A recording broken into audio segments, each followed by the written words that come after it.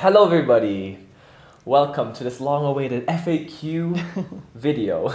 We've been traveling for 1 year and we wanted to make this FAQ video. I caught COVID. I just stayed at home. I've just been recovering for 2 weeks, so now we finally get to go and do this video. We have all the questions ready. Nico got them all up from his Instagram account. Yeah, I got some from Instagram and my family asked some questions and yeah, I'm just excited to answer some. Yes. So for our first question, Yeah,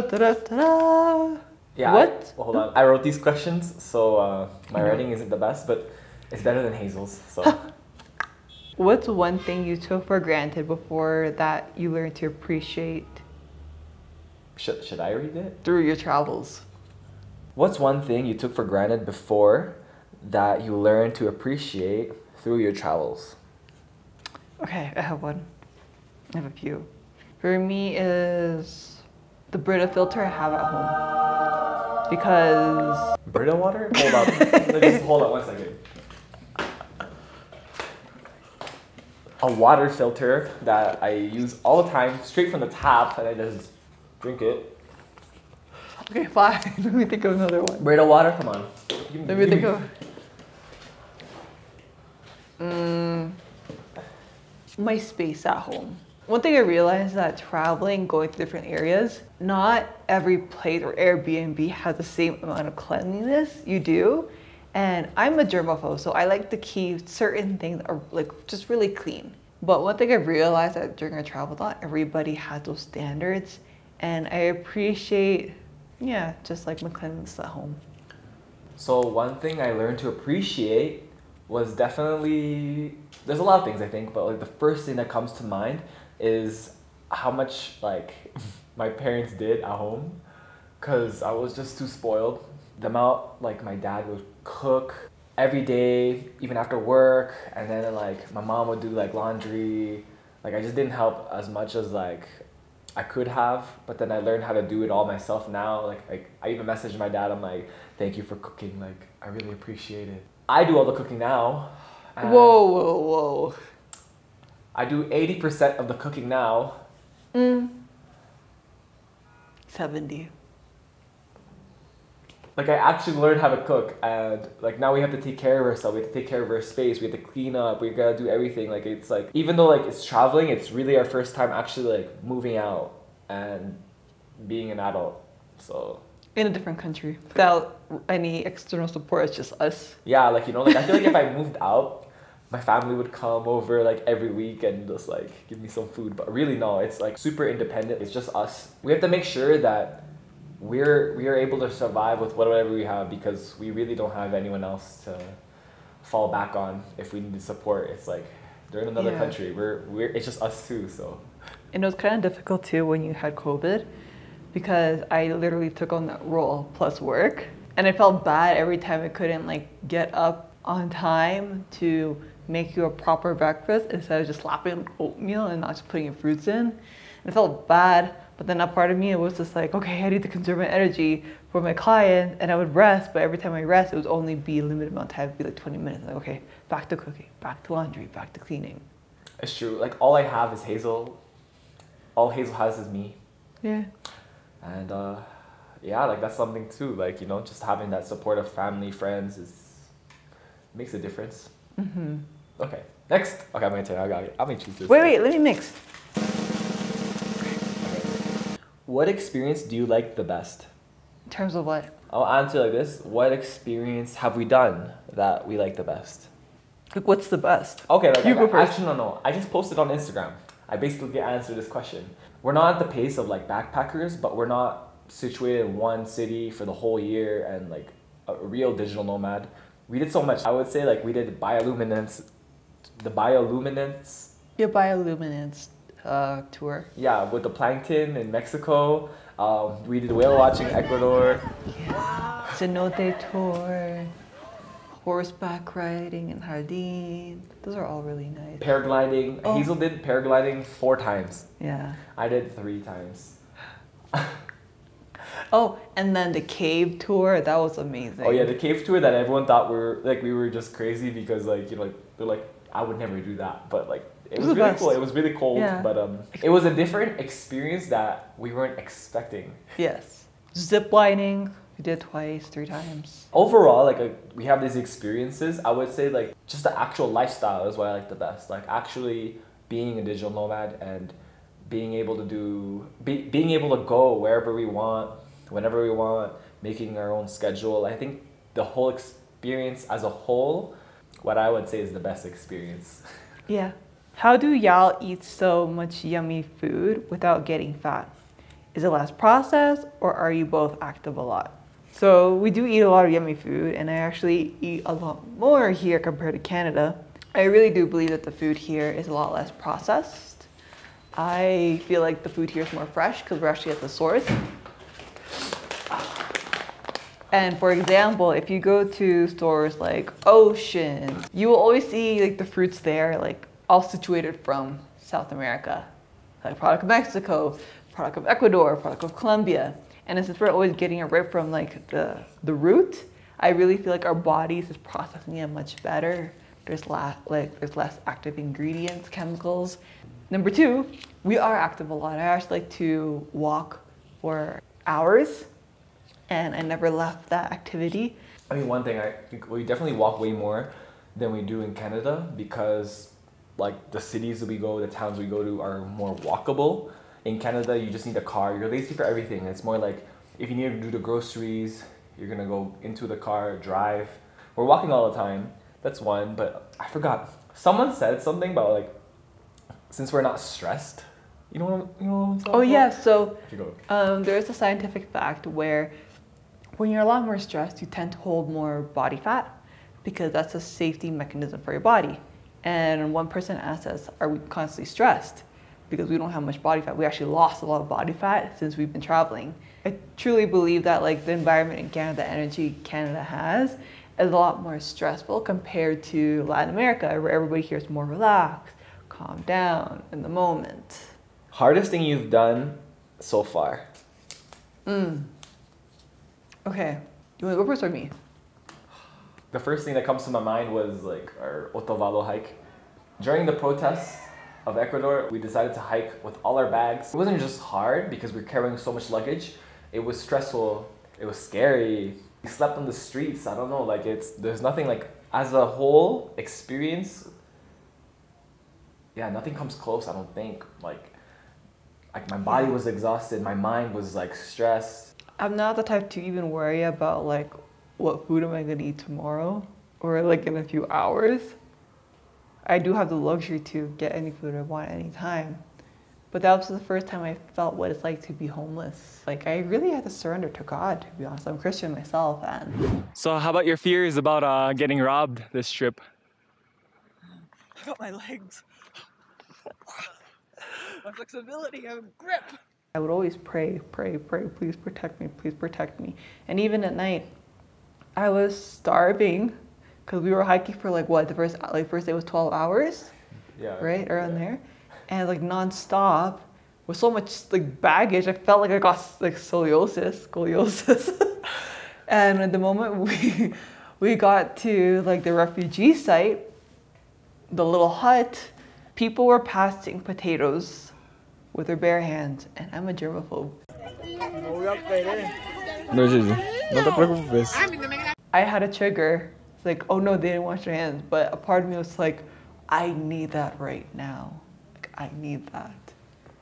And I was so grateful. I still remember they put one, like the Venezuelan family put one slice of meat, salt, potato, boiled potato. Yeah, we were starving. Like there was like no restaurants open. Sometimes we see a panaderia and we just get some bread. We share with the family. Yeah, I don't know. I felt, yeah. This whole experience basically deserves its own video, which I'll get to one day. Oh, but I would say the second most hardest part of our journey was being in Otavalo itself during Baro. Because every single day we didn't know what we're going to eat. Milk and eggs were running out. There was no more meat. We were just eating bread, basically. We were in Otavalo for, was it 3 weeks? 3 weeks. And for like 2 of those weeks, we were No. stranded. No. What? It was literally like the 3rd day. of being in Otavalo, everything shut down. Because I'm here preaching about abundance and mindset, and I'm here like, what am I gonna eat tomorrow? What am I gonna eat this morning? Oh my God, we have no more oatmeal. There's no more milk. What do we do? To be honest, I would say during this whole year, I experienced luxury, wealth, but also nothing. So weird duality, I would say. Yeah. How much is your budget? And how are you financially financing your travels? We do have a budget, and we're not trying to go over $2,000 a month. Yeah. Yeah, like I feel good at 1,500. Yeah, for both of us. Yeah, and it's not rent. This is like our entire expense for two people. Yeah. So yeah, just times we've been cheaper, spending like 1,300. It Times all we've depends been on the city. times we've been more expensive, like 2,000. We hit that. Yeah, but generally we spend like maybe 600 max on Airbnb per month. Then the rest goes into food and activities. When we go out to eat, like I would like to spend like $4 per meal. Like 3 days ago, we spent like $20 each on a fancy dinner, and now we're like, okay, let's chill because like we spent like $20, which is a lot to us because like $4 is like Yeah, what because we like generally you can get a 3-course meal for like $2.50 or $3. Sometimes even $1.50. It's possible to get $1.50. Yeah, for a 3-course meal. It's not the best. That's more carbs, like more rice and potatoes than meat. We don't do that. We usually stick to $2.50, $3 option. Yeah, we're honestly like we're Yeah. the $1.50 range is It's not for us. yeah, but the $2.50 we can get a good deal. And if you're $4, you know it's really nice. The or $4 really ones, nice. ooh, the Yeah. $4 ones are. Oy. But yeah, that's what I mean. If you know you can always get food from that price point, you question yourself, why would I get a meal for $20? Yeah, because like financially we can't afford $20 for a meal, but it's more so like, why? What's the purpose if we can get a nice bougie one for $4? Yeah, the $4 ones like touches my heart, you know. Yeah. The $2.50 ones, like they do the job. The $1.50 ones, those ones, I don't know how much I can trust those ones. Yeah. How fresh it is. Okay, wait. We had another part for that question. How are you financially? How are we financing it? Our travels. Yeah. Yeah. So, okay, you wanna go? Yeah. So it's through project. So yeah, my friends always make fun of me, Dilvir especially. Dilvir. Basically just Dilvir. He's always like, yeah, you're going to that fancy place? Hazel's taking you out, huh? Like, this guy's so annoying.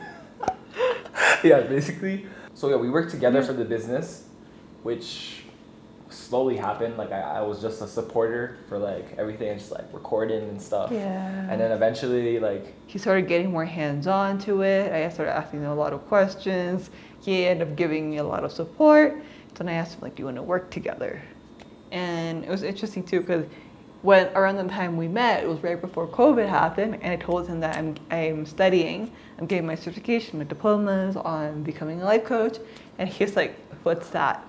And now he's here. yeah, so that's how we're funding the business. But it is scary because sometimes at the beginning, at least, like at the beginning, we weren't so ready to leave at that moment. It was like we still had some debt, not me, but Hazel had some debt, and it was like a struggle because like not even just like we're spending money as we're going. We have to make money just to pay off her debt, which is now is like it's gone. We're in a better situation from when we started, but there's times where we don't know how much money we're gonna make because you know like it fluctuates. Yeah, but now our monthly income is actually pretty stable. Oh, this is for you. Who was Nico a year ago versus the Nico now? Okay, you can answer this too, you know. Okay, but hold on. Who was the Nico a year ago versus the Nico now? Okay, let me think. A lot of things have changed. Okay, let me just do like a small example. So like in Toronto in Canada, I would like to wear a lot of black, And white. and like just like plain colors just because like for me it was simple. Like I just like whatever, it looks good. My shopping decisions have changed. Like I won't wear black You know, like actually like to wear color. Like I feel better wearing color. I like to be brighter. I like to buy things that are local, but like everything's local here. That's the thing. Like I meet the person who makes the earrings that I buy. You know, like I'm in that specific town and they specify like on indigenous craft or something. I really value the clothes I get. Yeah. I don't know. Like I yeah. But what else? There's more things that are different here. though. Okay. What are the skills you developed versus Nico back then? The skills? Oh shoot, okay, yeah. You're right. Okay. So like before I didn't even know how to take care of myself really. Like, you know, like I could if I wanted to, but like, I was lazy. Like now it's more like, yo, I'm gonna clean this place up. Like I'm gonna do dishes. Like I'm gonna cook. Like I learned how to cook. I didn't know how to cook before. Even Spanish, I learned so much. Like, you know, like I learned so much. I dedicated myself to learn Spanish, and then back then I didn't know any Spanish. So like now it's like, oh, I learned so much. My hair is longer. Like I don't know. Like, I look different. You know. How about your mindset? What My changed? mindset. I would say mindset-wise, I'm still similar. No. No? No. Okay, You're tell me, different. how am I different? So before Nico, he was very optimistic. So I'm pessimistic now.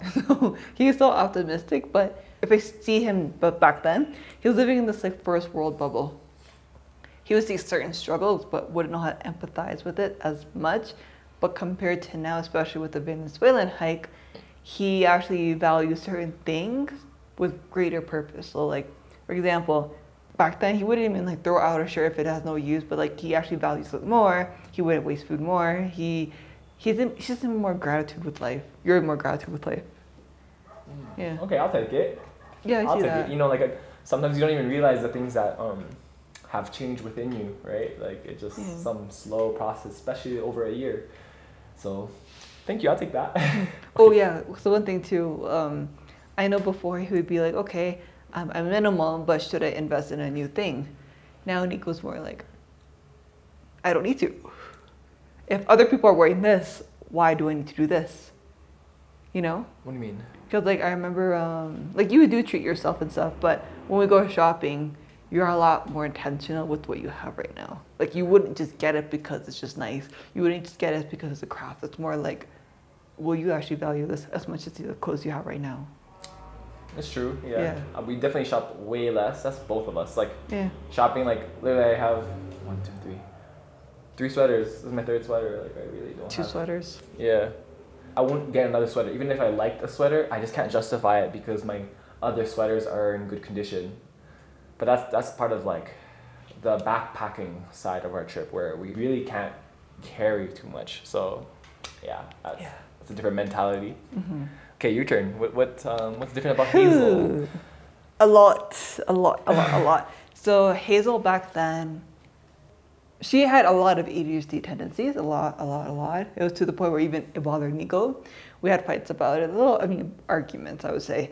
And that would trigger me because like, this is how I'm just used to living. Like, this is just me. But then being in this space, because I never lived with anyone before, and being in this space together, I really had to unlearn my habits, unlearn behavioral thought patterns to, you know, have a peaceful household. And the second thing too is that I'm not used to going out of my comfort zone, from like living on the streets to not knowing my income the next month to where we're going to be 3 months from now. But now I'm learning to just literally like even live more in the now. Yeah. I value a lot of friendships a lot more differently. I actually look into values a lot more into a person because just even like Otavalo changed me because it humbled me more knowing that like my opportunities that I have in life is very privileged. It's very privileged. And that's one of the things that I'm really grateful for waking up in the morning. That was a really good answer. I'm talking about my hair. I'm talking about shopping. Okay, and yeah, even in terms of hair, before I had a lot of insecurities with my hair because my hair is quite thin. But I'm here chopping it up and doing the most and going against the grain. And even with my clothes, I tried to shop more intentionally with fabrics that suits to my values. Yeah. Yeah. Okay. Next. Are you nervous about going back home? So I met a friend named Ashley yesterday. And Ashley, if you're watching this video, hello. She's from Toronto. She quit her job. And she really hates Canada. I do too, passionately. I swear that was like the biggest thing we bonded over yesterday, and we were just talking passionately towards it. How am I supposed to go back home, go to downtown Toronto, and the nearest, healthiest food that's cheap is Chipotle? So in total, I'm paying like 12 bucks, 15 bucks for a meal that's not even fresh. It's all processed. Okay. Second of all, Toronto's culture is so hustle mentality. How am I supposed to go back to that when everybody's driving towards a bigger thing that's based on ego, when here people are just living relaxed, slow, and like they actually enjoy life for the way it is? I do miss my friends and my families. That's one thing, and I wish I could just bring them here. But in general, I'm not nervous. I'm more worried about going back to Toronto. This morning, I had a nightmare that I was in Canada. I woke up, I'm like, Hazel, I have a nightmare. Yesterday, she was like, Nico, I had a nightmare. And it was related to being back in Canada. I was gonna go home, and I was surprising my mom. And then like, I was like vlogging, I was like, yeah guys, I'm gonna surprise my mom. And then like it was just like all the energy drained out of my body, and then I was like, I don't even know what I'm gonna do when I get back. Like, like we can survive and be digital nomads, go wherever we want, freedom. But then like my family moved to Cambridge. What am I gonna do in Cambridge? I have no idea. Like, and then what am I gonna, like, what's there for me when I get back? Like, I have family and I miss them. Like, I have friends. Like, I want to hang out all the time. Like, what would be my reason to be back other than that? Other than my relationships with people that I have in Canada? Yeah, same. I don't know. Like, also, like there's a lot of things I actually don't like about Canada too. Like, I'm so comfortable living in Latin America because the infrastructure of like how cities are built are really important to me. Like, I really need to be able to walk outside, get milk, come back home, like without a car, like the car focused society is just, it's something that turns me off, because needing a car restricts your freedom so much, and then people in North America don't really realize it until you leave, That's one thing I really appreciate Latin America, because let's say you are situated in one city. If you can take an hour trip somewhere and you're in a totally different place. Canada? What is that? Flat? Yeah, if you want to experience something completely different, you got to go to Alberta, Vancouver. And that's a $400 ticket. For us, it's only $6, $5 for both of us to go to another city and hike. For example, let's say Ecuador, I have access to the beach. I have access to the mountains, the Amazon, like all within a bus trip. Like, wake up somewhere completely different. Yeah. Yeah, and Canada, it's just so flat, and then like the road trips suck too because it's so flat. All you see is highway, trees, and like. Yeah, and like this thing, what are you going to anyway? It's gonna be the same, like more or less. Because like for example, if you live in Mississauga, you want to take an hour trip, you go to Hamilton or like Markham, but most of the times you're there for a shop or for food. You can go all the way to Markham to get some bubble tea. Hamilton for like one little waterfall. Yeah, you really don't realize how much you have or how much you don't have once you have it. Yeah. Okay, the biggest factor here is like why I'd be like stressed to go back is that we actually can't afford living in Canada. Like, trying to rent, our rent would be the same amount as how much we spend for both of us together. Like $1,500. Like, how much do you pay for rent? Probably like, $1,500. Cause like here, like I don't have to budget.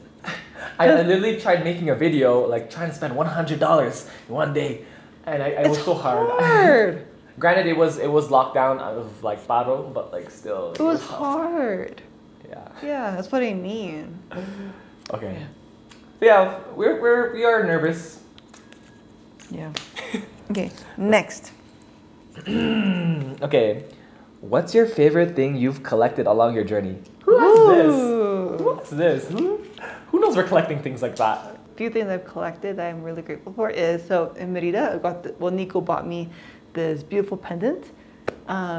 It's jade. It's so nice, and it swirls, and it's only specialized in that area. I also got like a beautiful pearl bracelet. It's really special because it's only from that area, from Puerto Lopez, but you have to go in that area, like in that little town. In the little community, yeah. Yeah, because like they told me that they don't sell it anywhere else, and it's true because other areas we went through the beaches, I didn't see it. We collected a lot of things, and the cool things about like what we collected is that we remember exactly where we got it, Who we bought it from. and we know that it's from the city. Like, you know, like, oh, like this is like indigenous sweater, like Otavalo. indigenous art from Otavalo. I got these earrings. Oh no, Hazel got these earrings for me in From Otavalo. And you can't find these, like compared to Canada, when you buy something, most likely it's from a chain, like a shop. Yeah, like if you're trying to go to like, Walker. you're trying to get some cool earrings, where are you going? Like, I don't know, Simon's. Kensington Market, and then like, I don't know. Most likely they're gonna have the same copy for other people, but like this, he won't find it anywhere else. Issue. Tanjiro. Oh, I don't even know if you can hear me. Yeah, see these earrings? These are the earrings Hazel got me. I guess it was my favorite thing I ever have. I feel like Tanjiro. You have long hair too? I know. Yeah, the earrings are my favorite thing that I've collected. Next. Okay. Oh, what is your biggest culture shock moment? Probably Oaxaca for me, because it was the Latin festivals, like festivities. And I was so shocked that fireworks were going on every day. People were celebrating weddings everyone was getting married. There's always be puppeteers, there's always a reason for us to be celebrating and like having shots. Like that to me was a big culture shock, because like in Canada, like I said, it's very hustle, hustle, hustle, and then you party because you want to get drunk and you were most likely running away. But here in Oaxaca, everybody's just celebrating life. Oh, another one too for me would be Oaxaca, the food. We didn't have to Google review or Google search any restaurants. The food was always fire. Yeah, in North America, it's more like, You have to. yeah, I'm not gonna go into a place and like not Google and see the reviews, because there's a lot of misses. There's a lot of misses in Because it's Canada. all about hype in Canada. Yeah. In Colombia, for me, the biggest culture shock I had is the beauty part, and it was weird because it was like, literally, you go to a store, even the mannequins have this fake butt, like, you know, it's like crazy. It's like, it's just different. Like, I'll be walking and there's a butt blocking the whole sidewalk because this girl's like facing this, and like I just can't, like, I gotta go around. Yeah. I wouldn't have nothing against people who do it, but it's more about this cultural thing that like that pressures people to do so, you know, like it's a cultural part where I don't really like it, you know, like you go to the store and the mannequins have unrealistic butts, you know. I think that's the part where it's like the shocking part to me. Yeah.